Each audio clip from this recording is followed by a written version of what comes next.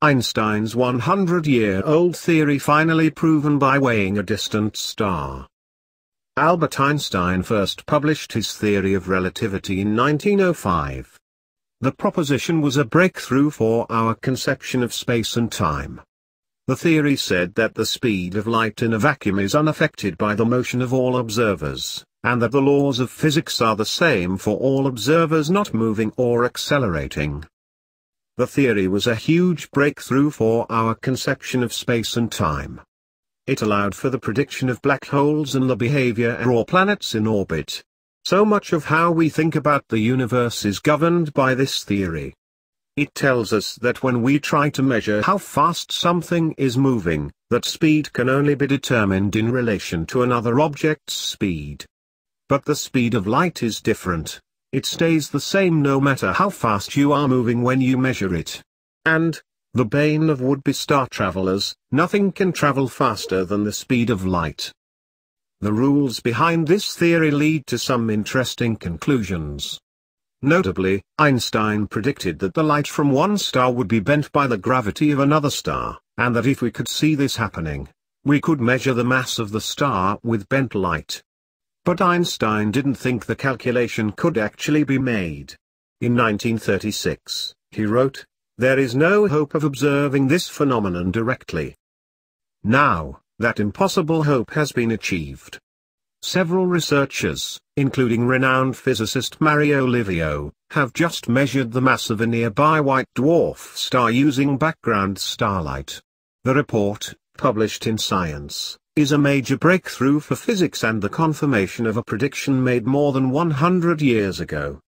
Kailash Chandra Su, astronomer with the Space Telescope Science Institute, and colleagues used their Hubble Space Telescope to search among more than 5,000 stars for a precise and slight asymmetric alignment between two stars. This alignment, the researchers knew, would result in what is known as an asymmetrical Einstein ring. In an Einstein ring, a circle of light formed by one star passing in front of another from our vantage point. An asymmetrical Einstein ring occurs when these two stars are just offset. That arrangement, if they could find it, would allow them to determine the mass of the star in front. Finding it was the problem. Astronomers have found partial rings, but never a perfectly formed one and never the exact asymmetry needed to calculate a star's mass. It was like measuring the motion of a little firefly in front of a light bulb from 1,500 miles away, Su said at a news conference. But Su and colleagues managed to take advantage of the excellent angular resolution of the Hubble Space Telescope to search for the exact alignment they were seeking. White dwarf star 2051b, the sixth nearest white dwarf to our Sun, they realized, would be in just that position in March of 2014. They aimed the telescope, measured tiny shifts in the position of the star behind their target, and were able to calculate its mass, about 68% that of our Sun. This new calculation paves the way for understanding how white dwarf stars form.